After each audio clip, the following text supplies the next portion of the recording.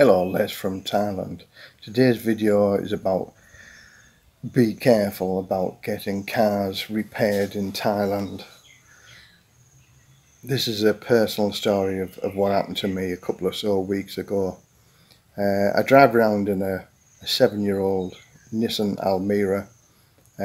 I always used to get it serviced at the Nissan garage, and now it's got 120,000 kilometers on it. I took it to a non-Nissan dealer to get some work done onto it. I got an oil change and one thing, because Nissan were charging up to 7,000 baht for a service, which was just ridiculous. So, but even the local garage on the corner from me charged 4,500 baht for an oil change and a service just to look at it. And it's just Farangland, rip the falang off or charge them more. But going on from there, my Almera, I've had 3 wheel bearings replaced on my Almera. It's one of the problems that you get with Nissan Almera, is the wheel bearings don't last a lifetime. That should do, but they don't. So I was getting a bit of a rumbling in the car, and I thought, okay, must be another wheel bearing.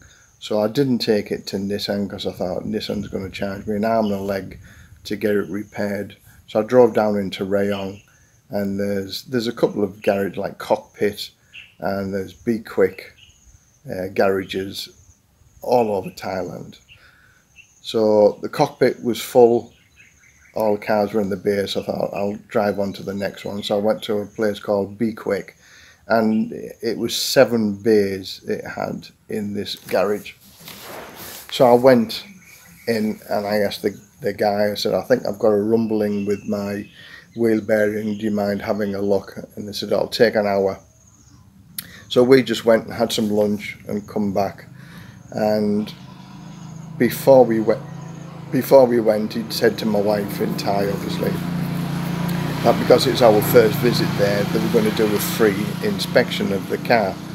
And my wife, not knowing anything about cars, just like looked and said, yeah, okay then, yeah, whatever. So 2 hours later we went back, and there's my car up on the ramps. All the wheels are off, all the brake calipers are off, everything's been disassembled, and I'm thinking, oh my goodness, what's going on here? So the guy comes out, he said, oh yeah, we found various problems with the car, and this is the list of things that need to be done to the car. And then he showed me a list of shock absorbers, springs, suspension parts, whatever, and the total bill came to, or his total estimate came to 28,000 baht. And I said, well, what's the wheel bearings like? What's the wheel bearings? That's what we brought it in for. He said, oh, the wheel bearings are perfect, there's nothing wrong with it, but all of these other problems need to be fixed. So obviously going through my wife, and she doesn't know the name of car parts for translation between English, so we did a lot of pointing and pressing, and I asked the guy what's wrong with the shock absorbers for the car, which he suggested I needed 2 new shock absorbers. He said, oh, the old, because your car's done more than 90,000 kilometers, we suggest you change them. They weren't leaking, they weren't broken in any way, but they wanted to change them. I said, no, doesn't matter. And then he showed me 2 bushes on a suspension arm at the bottom that were split, and so the 2 plates that needed to be replaced, he said at the cost of 7,500 baht. I can't remember what they're called, these 2 swing arms at the bottom with the bushes on, but the total cost to replace them 2 was 7,500 baht. And then he said the tyres were coming up to the bars on the tyres, indicators to say that they want to change it. Now I know that they were getting close, and so I asked for how much for 4 new tyres, and he said 17,000 baht for 4 new tyres, including the rims. So now when I bought the 4 brand new tyres, they were a branded make, Bridgestone, 2 years ago, and I paid 8,000 baht for 4 brand new tyres. So the fact that he was going to charge me 17,000 baht for 4 new tyres and rims, and I said, why do we need to change the rims? And he showed us one dent on one of the rims, a small dent, and he said, old kaput. He said that they all want replacing. Well, steel rims last forever, just about. So when he said 17,000 baht for 4 new tyres and 4 rims, I said, just forget about it. Put everything back together and we'll drive off. And just as a matter of fact, I thought, okay, I'll call it the Nissan garage and go in and ask them to have a look at my car, because we've been told that there's a problem. Went into Nissan, put the car up on the ramps, had a look at everything, and he said the same thing about these bushes that were split, and to replace them, Nissan parts was 4,500 baht. So 2,000 baht cheaper than Be Quick, who weren't going to use Nissan parts. It was a no-name part, but it did the same thing. So I just asked them how much it would cost to replace the front bearings, because that's where I thought it was wrong. And they said 1,750 baht. And Be Quick were going to charge me 1,950 baht for the same wheel bearing. Be Quick.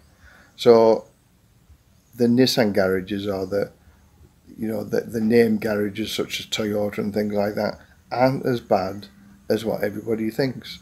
I was quite shocked.